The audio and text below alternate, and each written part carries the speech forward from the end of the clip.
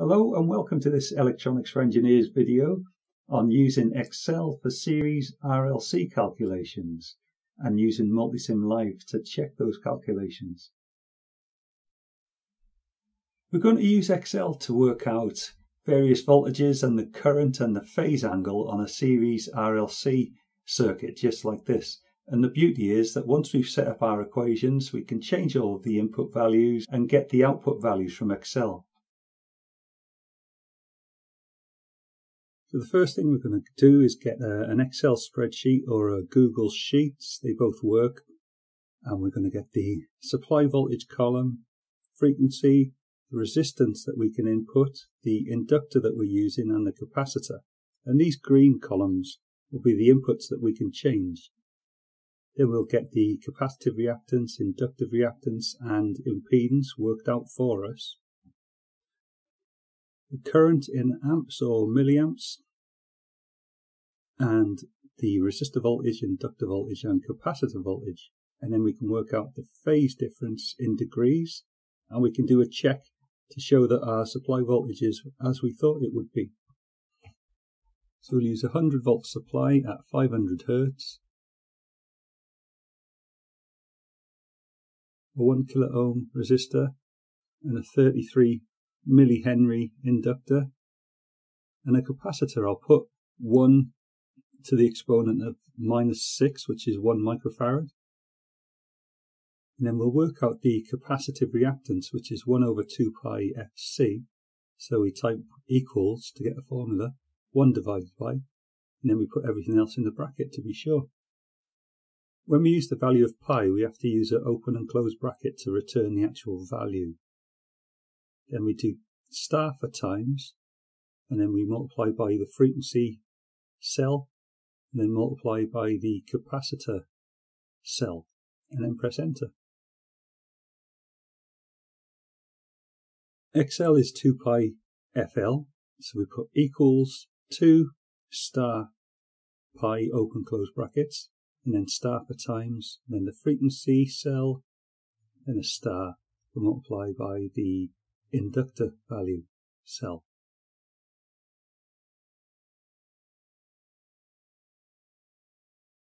Z is a little bit more involved, but it's still easy to do. Z is equal to the square root of the adjacent side squared plus the opposite side squared of our phasor diagram. So that's SQRT for the square root of. Then choose the resistor cell and then do a chevron 2. So that's the resistor cell squared. Then the plus sign. And you can either click on the cells or write their name, for instance, G2. So that's XL minus XC in that bracket, and we square that. Make sure we've got the same amount of closed brackets as we have open brackets. Current from Ohm's law, I equals V over Z. You put equals, and then that's cell A2 divided by H2 for the voltage divided by the impedance.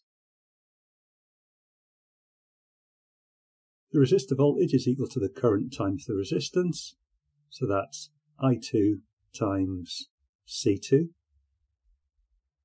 Similarly, the inductor voltage is I times the inductive reactance, so that's I2 times G2. Finally, the capacitor voltage is the current times the capacitive reactance, or I times XC.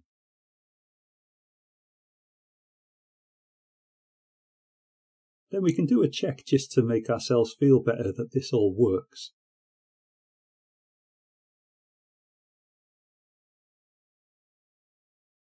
The supply voltage on the phasor diagram is the square root of the adjacent side squared plus the opposite side squared, where the adjacent side has the resistor voltage and the y-axis has VL and VC.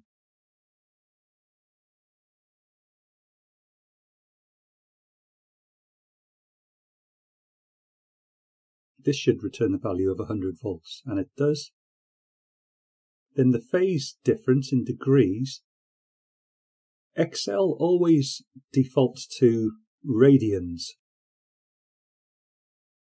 so we need to put equals the degrees version of tan to the minus 1, or a tan. And then for the numerator, we'll use another bracket, put XL minus XC, close the numerator bracket, then / for divide, and then the resistance.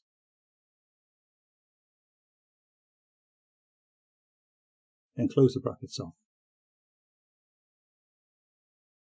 The phase difference is 35.69 degrees.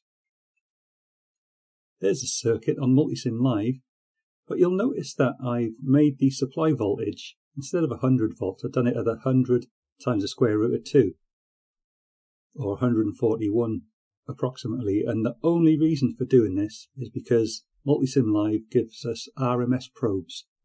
But if we increase the voltage by the square root of 2, those RMS values are in fact the peak values, so it's easier to find out the values of the peak voltages. VR is correct from Excel and Multisim Live.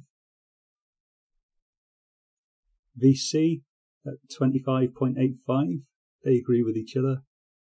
And VL, those two voltages agree as well. The current is shown on both systems as 81 milliamps.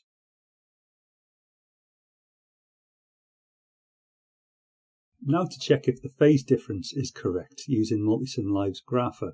The time difference between these two probes, the supply voltage and the current, which is the phase angle, is 198.07 microseconds.